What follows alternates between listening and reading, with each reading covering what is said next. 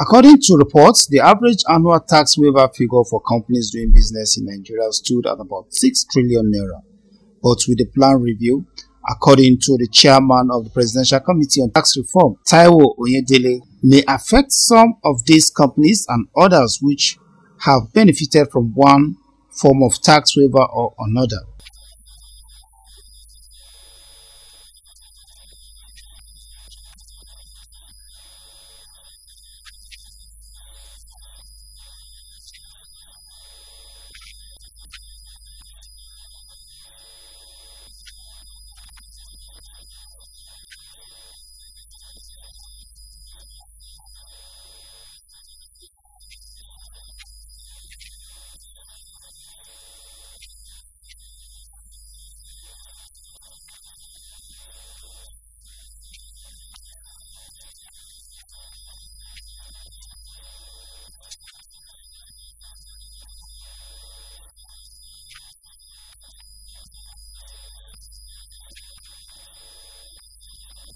Oyedele further said the government plans to remove disincentives in the tax system of the country in order to stimulate the economy.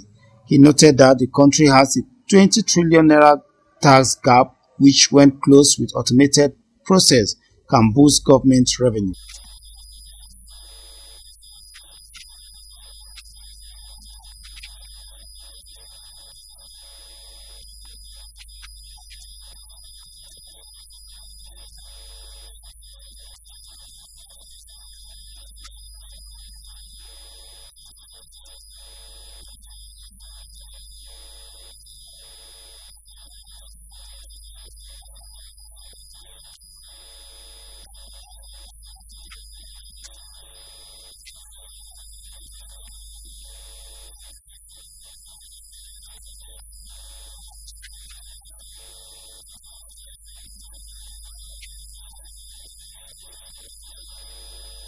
At least 172 companies might not benefit from the about 2.4 trillion naira tax waiver under the Pioneer Status Incentive and other tax exemption as the federal government moves to phase out some tax waivers.